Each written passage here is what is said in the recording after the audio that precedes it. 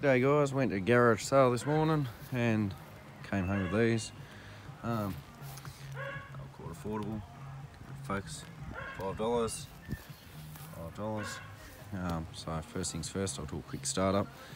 This Masport physically is in pretty good condition, apart from the catcher flap, which I went and got another one earlier from the local scrapyard, because there was another one of these with a Tecumseh on it, and I don't deal with that shit, so anyway,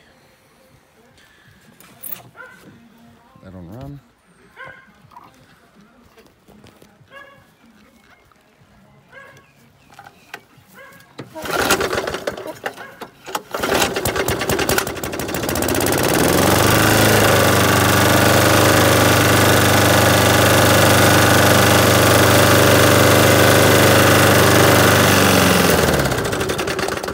Evidently burns a bit of oil and has a rod knot.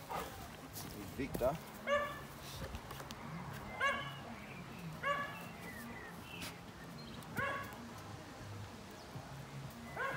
I wonder if it's still fuel in it. It's got a little bit of fuel in it. Hopefully enough. Prime it all the time and just see.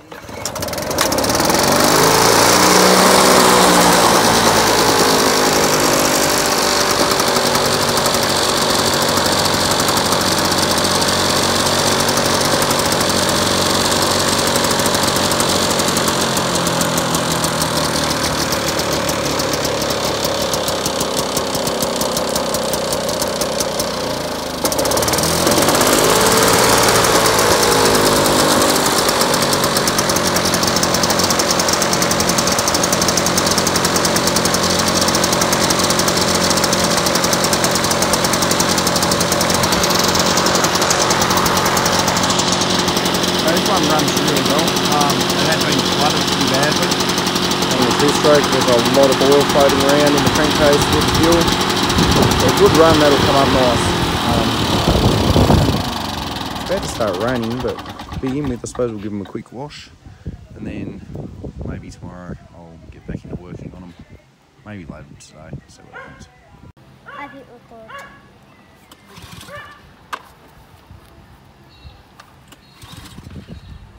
You running here, son?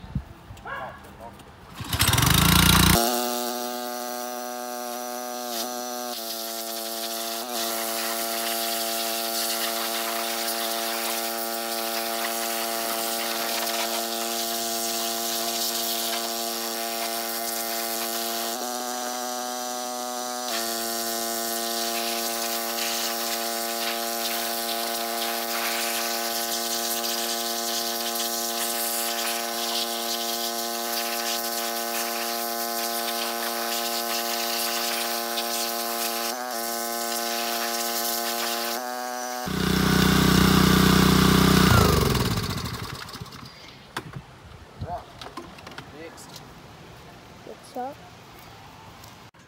Now we're looking a bit cleaner. All the decals are really nice on this engine. The engine's obviously had it. We might give this engine a send off later tonight. Maybe not. We'll see what happens. Anyway, I'll put another short block on that and maybe reuse this cowling, this fuel tank, just because the stickers are nice and bright still. The base isn't in really good shape, so this, just needs a bit of a service. Putting your pull rope on it. Bit of a clean up. Someone's already put new spark plug in for me, so put some new blades on it, I suppose. The fuel tap decal's missing. Replace that, and pack this one up pretty much centeredly. Okay. So for engines, I've got two over here that I suspect are okay.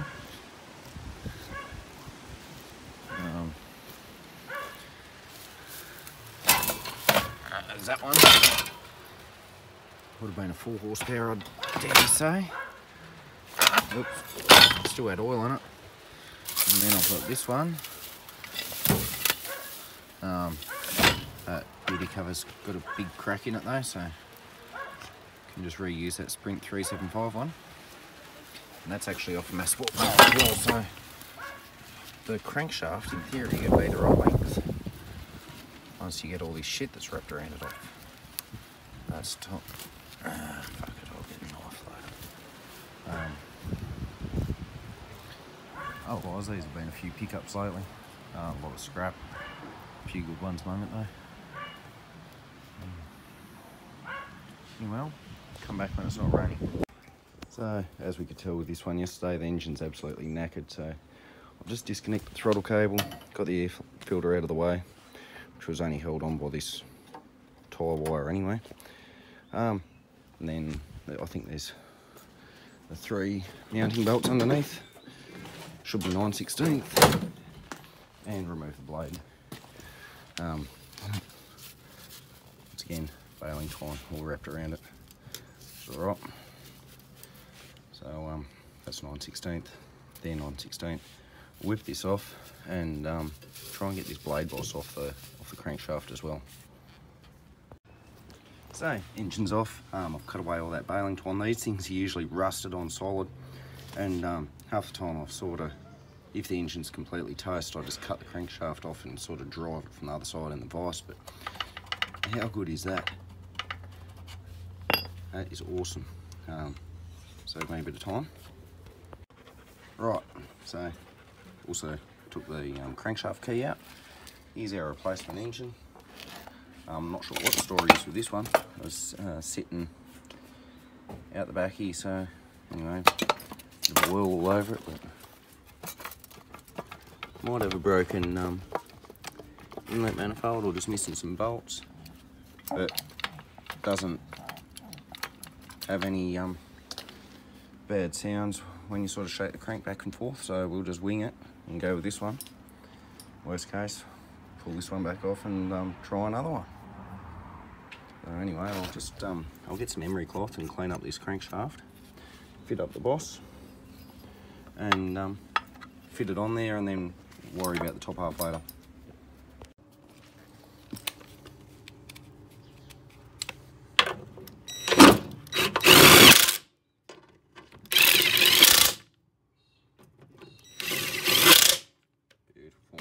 Sharpen this blade up before we fit it. It's in quite good shape. Plenty of thickness left in it, so we'll just tidy up these front edges and bolt it on there. Got a nice edge on it now. So next up, pull the whole top end off this motor like starter carburetor. Got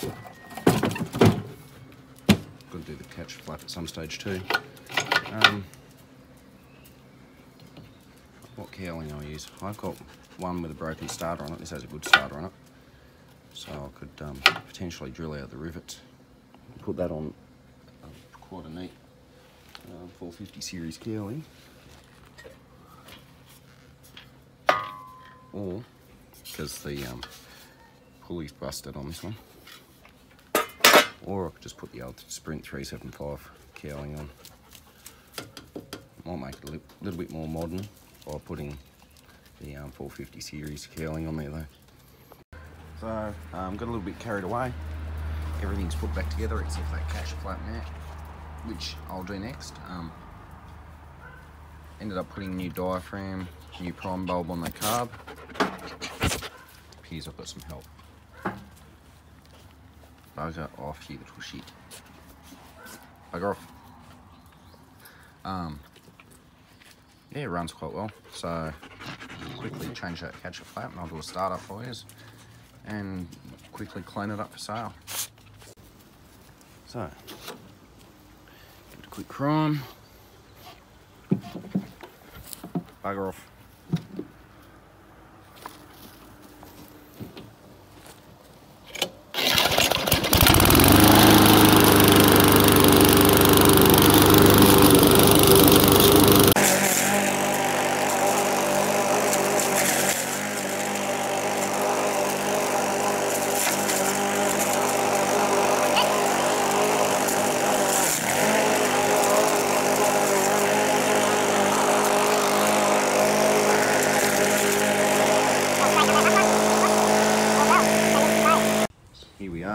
all done.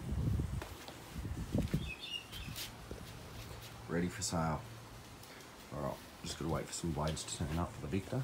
I've only got 2, it requires 4. And I'll tidy that one up as well. So, onto this Victa now. Blades have finally turned up for it. They took their sweet ass time. For the main blade plate bolt on these Power Torque engines, you'll need a 15/16.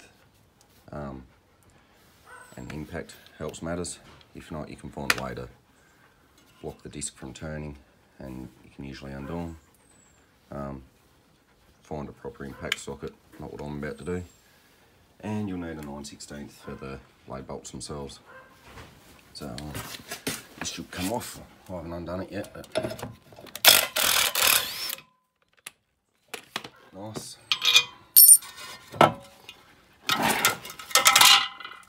Now, side officers just barging in as usual. Bit of spray on each bolt. Not that it really matters, we won't be reusing them. Just stick our nut back on the crankshaft. Right. Pretty simple to change the blades on these.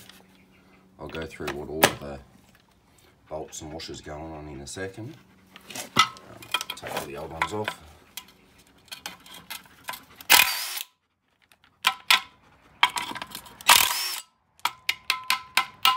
Come out, you little cunt. Oh, it already has.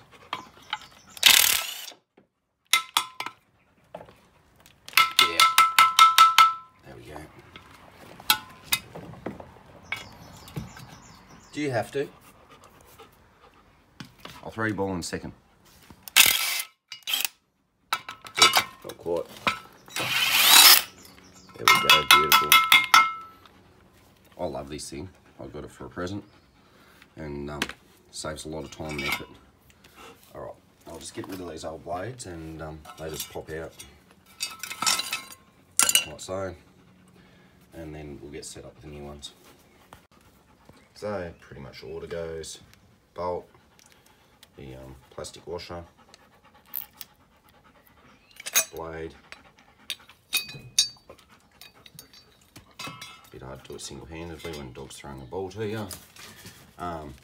Blade disc, washer, nut. So I'll quickly throw one on and show what happens. Also, I just quickly took a wire brush to where the blades mount onto the plate. Make sure it's got nice clean fitment. And also just quickly wire wheeled the crank stud, just so the nut goes on smoothly and doesn't bind and cross thread. Right, there we are, all done. So you've got bolt, plastic washer, blade plate, flat washer. Oh, it's sort of domed, so I'll put the dome side up. So as the nut tightens down on it, puts a bit of pressure on, and then the nut, just check that the blades aren't loose and flopping around. If you apply some pretty firm pressure to them, they should slide back. The whole idea is that if you hit something really solid, that the blade will move back out of the way and not damage anything.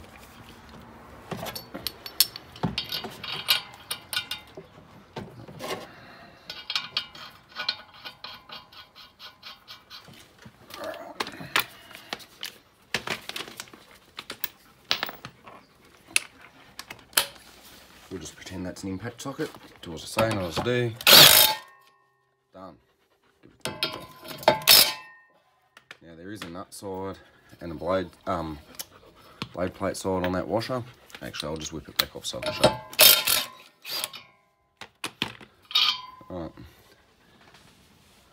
In the sun. That's nut side, and it is domed. So as it tightens down, once again, it puts a little bit of pressure on.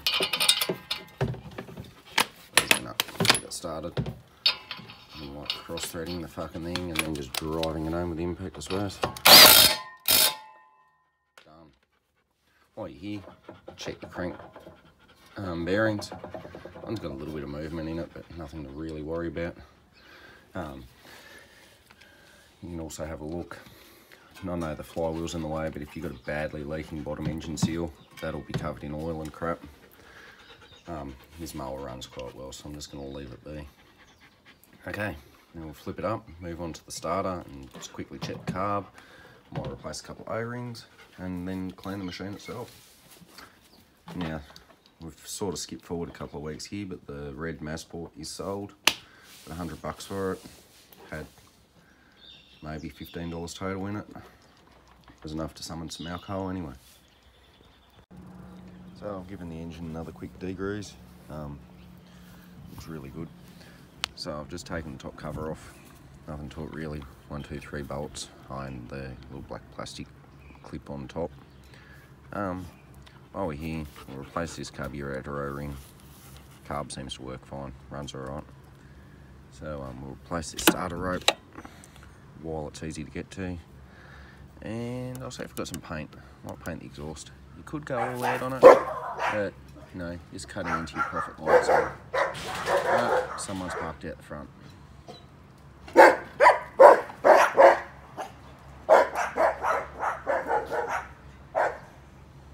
Wonder what they want. So there's our muffler. Just waiting for it to dry, so it all goes matte black. Didn't even wire brush that one. Would have preferred silver, but I couldn't find any heat-proof silver in the shed, so black it is. Fitted up the new starter rope.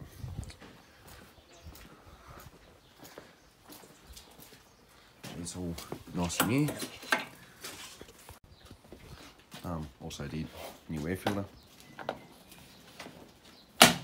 So, spark plug's already new. So it looks like. We'll check it, clean it before it goes anyway. I've just got to replace that O-ring, and then put the muffler back on, put the top on, and give it a run, I suppose. So we're all back together now. Haven't actually started it yet. So, the exhaust's on. Looks a lot nicer than just rusty coloured. I'll turn this fuel on. Probably won't start straight up. Sometimes when you've had the float cover off, it does take a couple of goes. Be hopeful though. Might need to replace this fuel tap. I'm not entirely happy with it. Other than that, quick polish. Clean it up really nicely. We should be able to put it up for sale this weekend. We've had some probably 2 inches of rain in the last 2 days, so that'll help matters too. Sounds like it's priming, so we'll give it a go.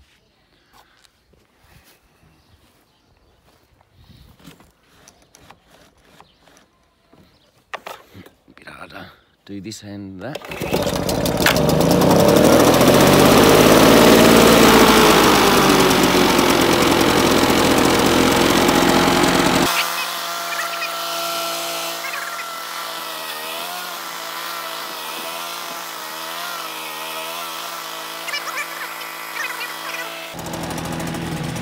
Better get in there and weed the garden.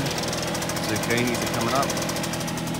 Tomatoes, got to put some sticks in to get them to grow up. And there's this little shit through here that we failed.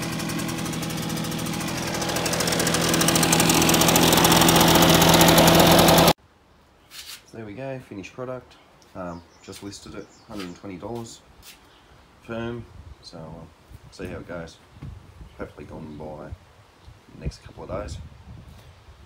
And I quite like these mowers, I'm quite fond of them, so I don't really care if I get stuck with a really decent one. If I just sell off the crappy one I use every day. I've done that before. Alright, thanks for watching. So the 2-stroke mower's gone. I did actually get the 120. I just bought a couple of schooners at the pub on the way home from work. So that pretty much sums this video up. See, it's gone now. I've got a lot of content recorded that's coming very soon. My NBN connection, with a bit of luck, goes live on Friday. It's been my biggest problem. Upload speeds. They are very slow at the moment, so hopefully this will improve it a lot. I've got a lot of content just stored on hard drives at the moment, so I'll release that once this new internet connection's up. just a little sneak peek on what is coming up. That thing there. And some computer related stuff. Well, not from years ago, but I did a few years ago. But my daughter's helped me out with. So anyway, stay tuned. Thanks for watching.